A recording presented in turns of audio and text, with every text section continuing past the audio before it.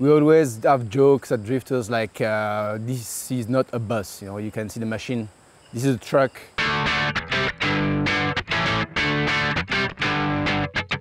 Just a normal bus will never survive the route where we go. A lot of different innovation.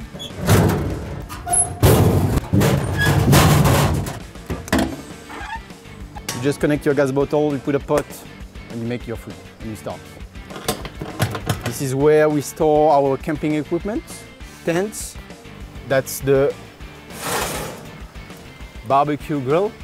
We've got a deep freeze that goes to -17. Got an extra tent so that the nice ones have got chairs.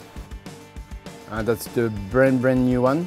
All our trucks actually are equipped with personal lockers, 200 liters, personal fridge. So this inside, people they just operate. They just basically store the drinks, whatever. So every single individual will actually can operate their own little vent or opening here. In the front, we've got a charging station. The truck itself is a big advantage when you are actually doing game drive because you are higher than anybody.